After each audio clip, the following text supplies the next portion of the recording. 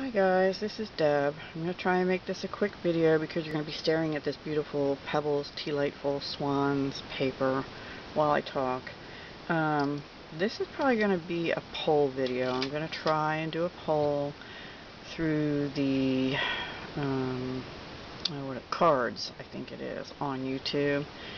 The question is going to be, would you be interested in bead destashes videos, like beading supplies and beads of all kinds? Would you be interested in homemade jewelry for sale videos? Would you be interested in planner layout videos, which I'm behind on? I have not touched March yet, and here we are halfway through March. So I need to get caught up on that, but I have some other challenges that I'm entered in that I need to, and other Happy Mail that I need to finish first. So it's probably going to be April by the time I get March done. Anyway, would you be interested in process videos? Although, unless I get a better camera setup, I'm not sure I can do those. Unless I just make things in stages and show you, stage 1, 2, 3, 4, and not the actual live tutorial kind of thing. So yeah, let me know. I mean, I know you kind of like the hauls, and certain stores you seem to like better than others, like Tuesday Morning, for example.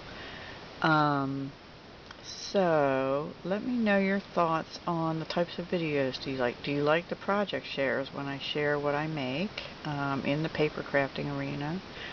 And I'll probably do more purse charms, chunky charms, because I like making them. Would you be interested in buying those, like in my Etsy shop?